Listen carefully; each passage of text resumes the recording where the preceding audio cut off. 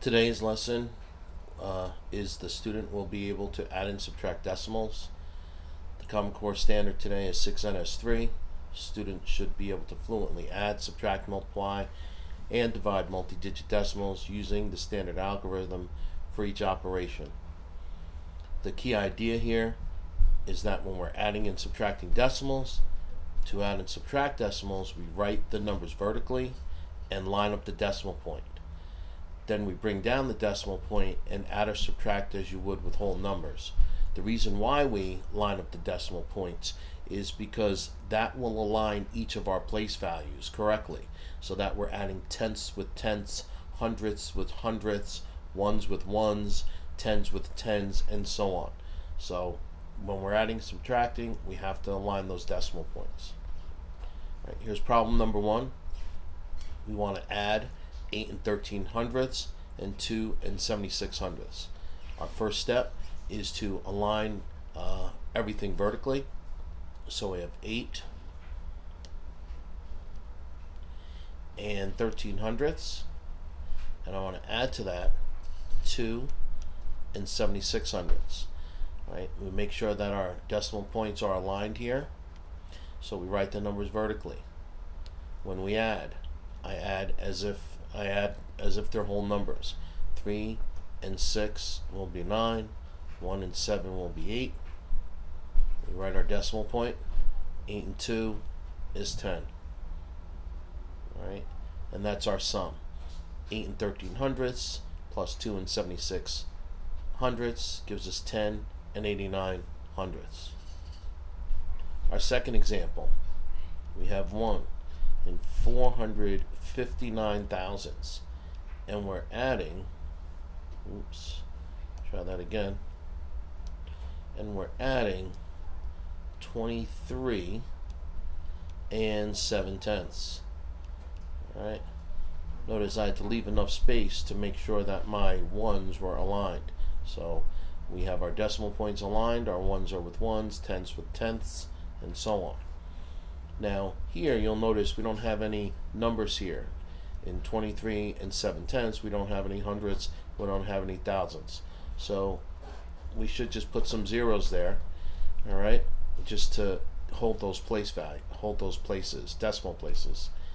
Then we add 9 and 0 is 9, 5 and 0 is 5, 4 and 7 is 11, put down the 1, carry the 1, alright, put in my decimal point. 1 and 1 is 2, and 3 is 5, and then we have 2. Right, so we have 25 and 159 thousandths.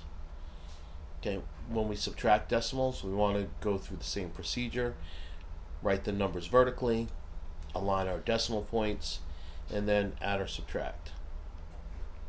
So I'm going to start with 5 and 508 thousandths. And then we have 3 and 174 thousandths. Right? We're subtracting here. 8 minus 4 is 4. I can't subtract 7 from 0, so I borrow from the 5. Rename it a 4. That 0 becomes a 10. 10 take away 7 is 3. 4 take away 1 is 3. Decimal point. 5 take away 3 is 2. So we have 2 and 334 thousandths. Our next problem, we have 21 and 9/10, and I want to take away 1 and 605 thousandths. Right? We're subtracting. Once again, I have no numbers here, no digits, so I want to put some zeros to hold those decimal places. And now I do my subtraction. I can't subtract 5 from 0. Can't borrow from this 0. So I have to go all the way to the 9 and borrow. I borrow from the 9, rename it an 8. This 0 becomes 10. But that still doesn't help me subtract here. Alright? So I have to borrow from this 10. Rename it a 9. And that 0 becomes a 10. You have to really be careful with your subtracting, that you're borrowing and renaming each place value. Too often students make mistakes because they're renaming, or they're adding before they rename from where they're borrowing. So I can subtract now. 10 take away 5 is 5. 9 take away 0 is 9. 8 take away 6 is 2. Decimal point. 1 minus 1 is 0. And we have a 2 here. So we have 20 and 295 thousandths. Right, here are some examples. Right, we'll go through each one of these. Right, we'll start with number 1. Well, we have 4 and 206 thousandths, and I'm adding 10 and 85 hundredths. Right, I have to make sure my decimal points are aligned and my place values are aligned. I want to put a 0 there to hold that decimal place.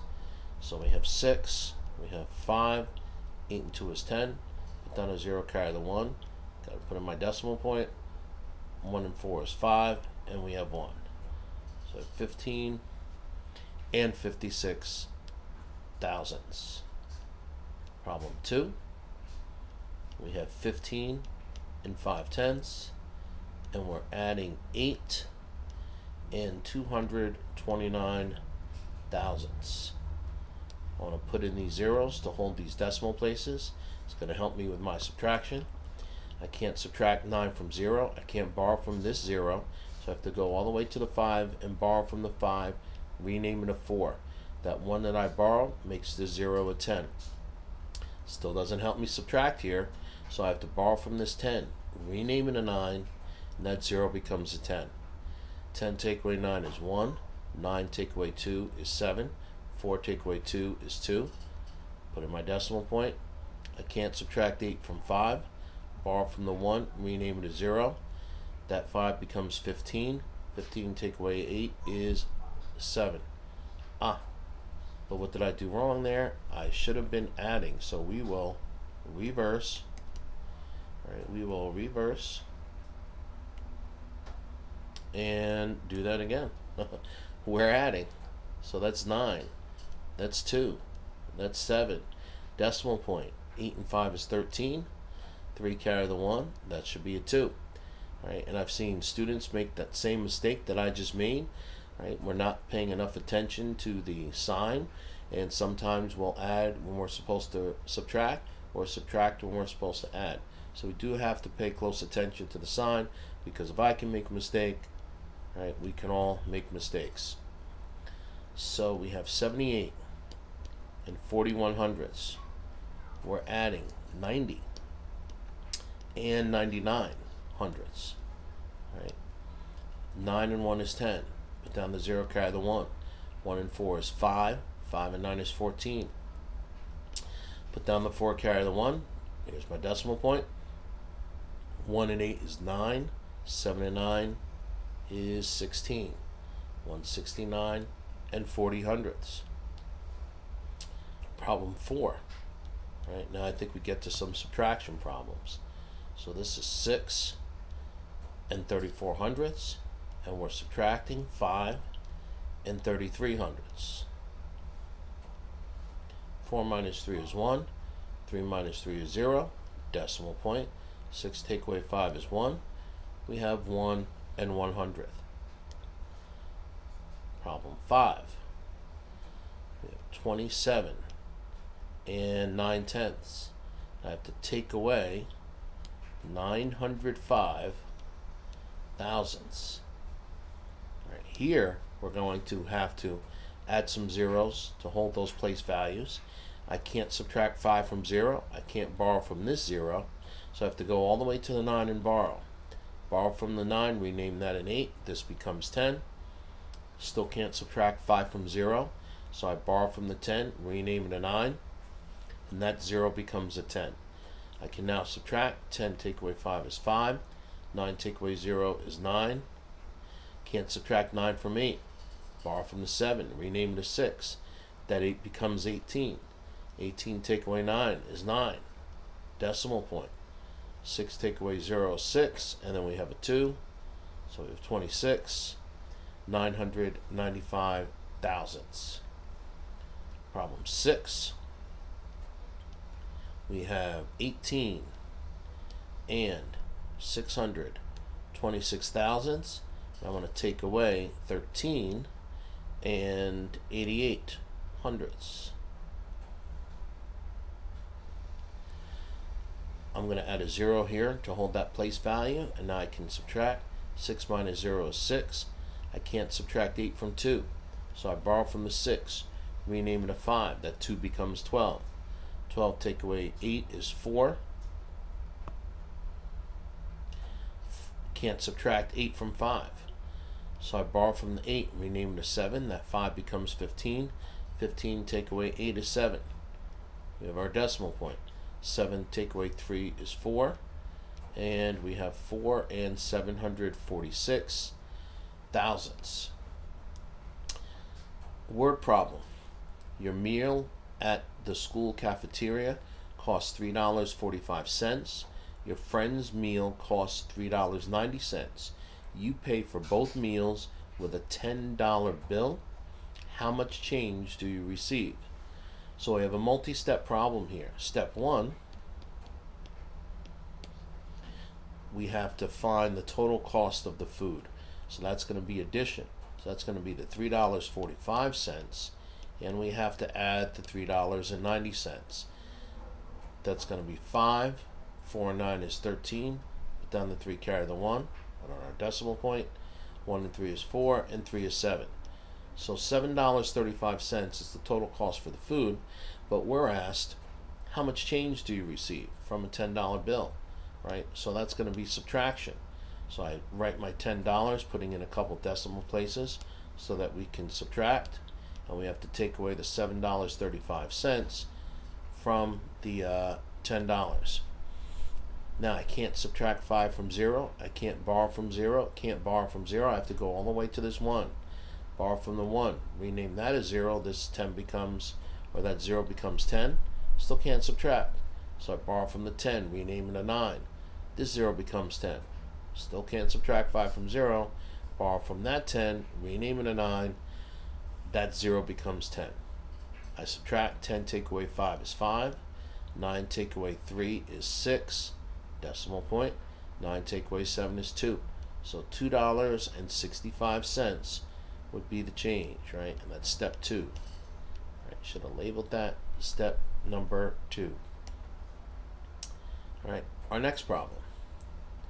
The Lincoln Memorial reflection pool is approximately rectangular. All right, let me scroll down so we can see the whole picture. There we go. Its width is 50.9 meters. Its length is 618 and 44 meters. You walk the perimeter of the pool. How many meters did you walk? Well, the perimeter is the distance around the entire pool. So we have to add all 4 of these values to find the total distance around the pool. So let's make sure we carefully align our decimal points. So we're going to do 618 and 44 hundredths, and 618 and 44 hundredths. We have 50 and 9 tenths, and another 50 and 9 tenths. Right, and we're adding a column of numbers. Right, I'm going to put zeros in here as placeholders. 4 and 4 is 8. 4 and 4 is 8. 8 and 9 is 17. 17 and 9 is going to be 26. Put down the 6. Carry my 2. 2 and 8 is 10. And 8 is 18. Put down the 8. Carry the 1. 1 and 1 is 2, and 1 is 3. 3 and 5 is 8. 8 and 5 is 13. Down the 3. Carry the 1. 6 and 1 is 7, and 6 is 13. So we get 1,338 and 68 hundredths meters would be the perimeter around the pool. All right. Let's try these 2 problems here. You might want to try them on your own. See what answers you get. All right. But I will, of course, do these examples as well. So we'll start with problem 7 here. Problem 7 is similar to the earlier problem. We want to buy lunch, $4.10 for your friend's meal, and or for your meal, and $3.65 for your friend's meal. You paid for both meals with a $20 bill. How much change do you receive? So just as we did in the other problem, it's going to be 2 steps. Step 1, right, I want to find the total. So that's going to be $410, $4.10 and $3.65. We're adding, that's going to be 5, 1 and 6 is 7, decimal point, 4 and 3 is 7. So we spend a total of $7.75 for food. Step 2, we need to find the change from a $20 bill. So I put my $20 bill. I want to subtract $7.75. Right, we make sure we align those decimals. I can't subtract, so I have to go all the way to the 2 to borrow. From the 2, rename it a 1. That 0 becomes 10. Borrow from the 10, rename it a 9. That 0 becomes 10. Borrow from that 10, rename it a 9. And now I'm ready to subtract. 10 minus 5 is 5.